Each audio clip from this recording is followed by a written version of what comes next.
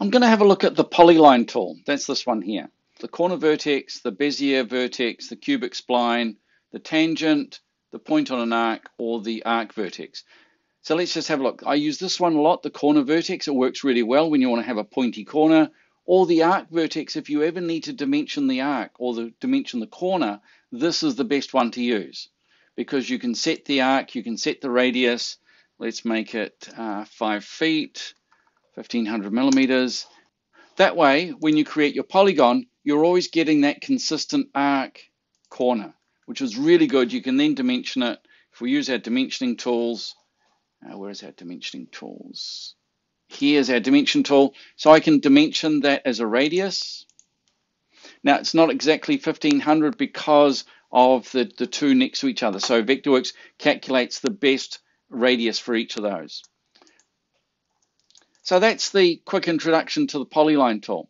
I use it a lot in this first mode. And the reason I use it a lot in the first mode is because you can click and you can create square corners, which is great, because you can always come back and make a change to those.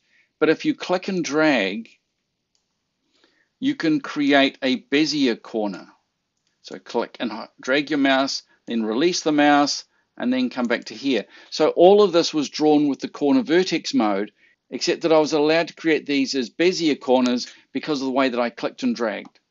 Of course, if we go back to the reshape tool, we can go to the reshape tool. We can make these into radii, if you like,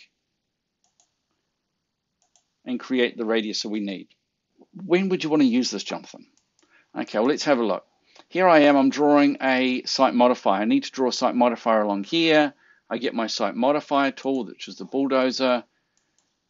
And I've got it in this mode because I might want to have a corner point, so I'm going to click. But I come along here and I can go click, drag, and then click again, so I can get my new contour to snap to the existing contour. There we are, and let's update the site model.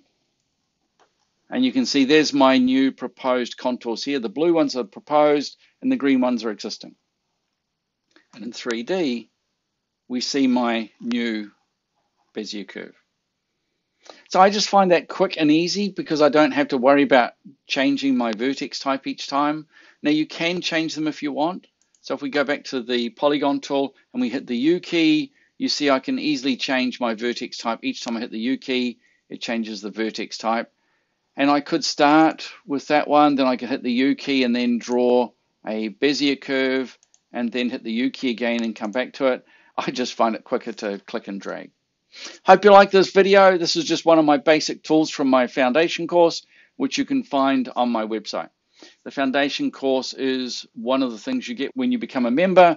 So just check out that. And if you're not a subscriber to these videos, don't forget to hit the subscribe button and hit the bell so you get notified. Thanks for watching.